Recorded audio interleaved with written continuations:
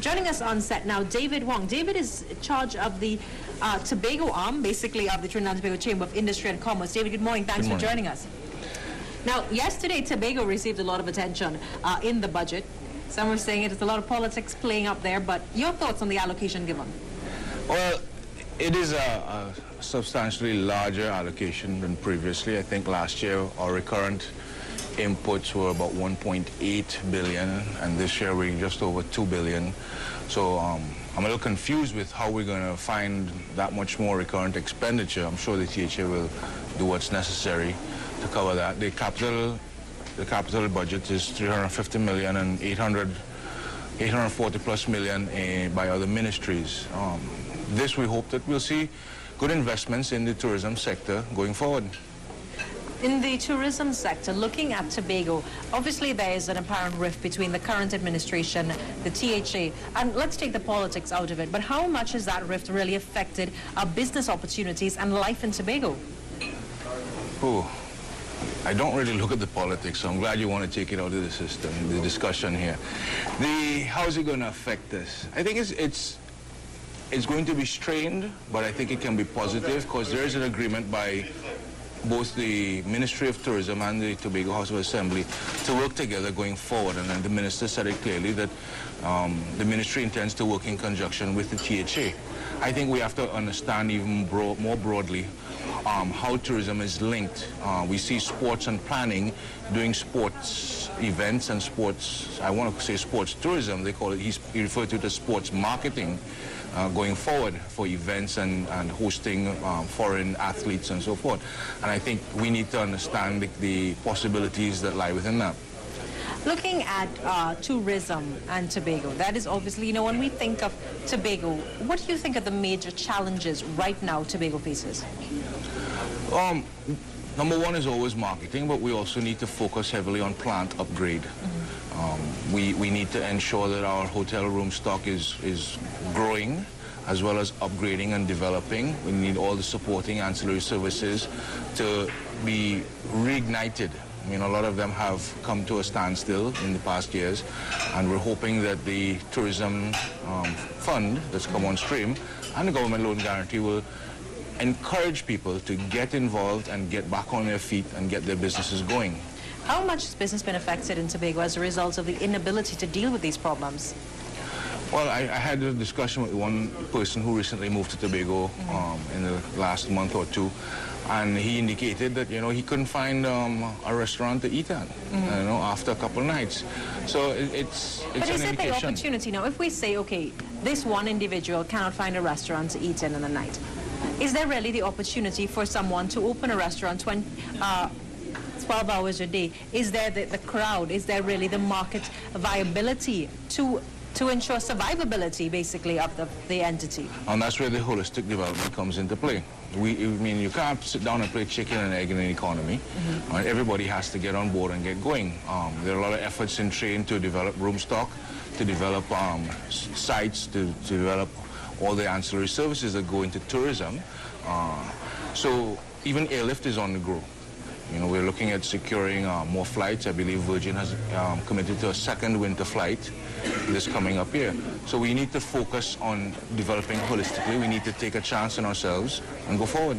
Taking a chance on ourselves, were you satisfied with the initiative? Now let's look at the numbers, breaking the numbers down. You talk about the significantly larger increase Tobago got this year as opposed to any other year. Where is this money going to go? And who is really, the Ministry of Tobago Development was introduced under the People's Partnership Government. How effective has this ministry been in terms of aligning the needs of Tobago with the THA and the central government? Well, we have not heard, the Chamber has not heard much from the Minister of Tobago Development since the last reshuffling. Dr. Baker has been in Tobago, but we do expect a lot more out of him. And it's not been forthcoming, so we're a little disappointed there. The budget allocations of 2.356 billion for the Tobago House of Assembly this fiscal year, I'm going to be interested to see how it's utilized. Planning, implementation are always key words, and I guess what everybody said here so far this morning. implementation and the problems facing Tobago, that of the air bridge, supply of general material, regular resources, is that still a problem today? I don't think it's a problem. I think lack of planning and management is where the problems lie in. And we don't understand what is necessary. And then we have to tell the people what's going on. You know, if we have other flights available or more sailings available, then we need to be able to indicate that to the traveling public so they can plan and utilize. And then planning is important. People don't plan vacations to Tobago or anywhere else in 24 hours. They like to be in front. Now, when we think of Tobago, we think of hotels and we think of tourism, but really and truly, there were a number of industrial plans as well. The Cove Estate. What is the status on that? Well, Cove recently opened its first factory shell. There's a door manufacturer and a metal framework individual going inside there. It holds positive. Let's see what they can come up with. You know, I mean, if there's a lot of construction to go on, there's a great deal of possibility coming out of this budget for construction. These persons in their factories may have an opportunity to get a good stronghold into the markets. Looking at the possibilities of even aligning the workforce for Tobago, because we can say that we're setting up industry, ensuring that there are regular supplies of basic resources and even labor force. Is there the labor there, the availability of the type of labor needed? Sadly, I don't think so. But there needs to be a lot of training and investment into development of it. You know, I mean, again, we can look at which comes first, the chicken or the egg, which comes first, the labor or the tourist, which comes first. We can sit down and argue about it all day long. And there needs to be a holistic development around everything. The human capacity, the infrastructure, the services, everything. The overall development plan for Tobago, is there? Now, there's a national development plan. Do you think enough emphasis? But yet people in Tobago say that Tobago is special, that their needs are special. The development pace should be a little different. Do you agree with that? I think Tobago has to have its own planning, its own decision-making, and the ability to chart its course based on what is available to it. You know, and with that, we will be able to govern how we go forward and chart our way forward. If you had to look at the way Tobago is moving forward, what advice would you now give the THA or the executing agencies since they're getting this money? Well, not since they've been always getting a similar sort of intervention. Focus. We need to focus. We need to go forward. I mean, coming out of the minister's presentation yesterday, it seems like tourism is going to be a whole new focus. New energy, new time, and possibly a lot more money.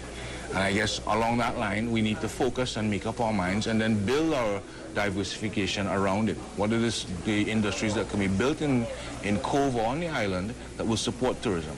What is the role of Tobago, you think, beyond tourism? Do you think really we can see Tobago as anything other than a destination for sun, sea, and sand? And then if we look at it that way, how are we going to differentiate that market to other destinations in the Caribbean? The potential for Tobago to supply a lot of other unique products, niche items. We do have a lot of jams and jellies, we have soaps, a lot of different areas. And if we can create consumption via tourism, offset some of the scales of economy going forward, then we can definitely see that these producers can create niche items that will have an opportunity to get into niche markets in the hotel and tourism industry. Now, getting into niche markets, what do you think is that? Now, Trinidad has positioned itself as the business, for the business tourist. What is Tobago positioning itself as?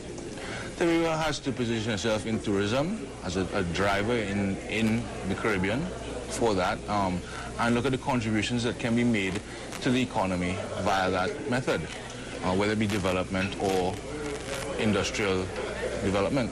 Whether it be development, industrial development, development of the tourism sector. I'm Imran. I'm soon now take a very short break. Don't forget, if you have any questions for the panel discussion that's taking place this morning, you can send up www.facebook.com/TTCIC and the BBM pin, well, that's number 218767F0. I'll see you on the next side of this break.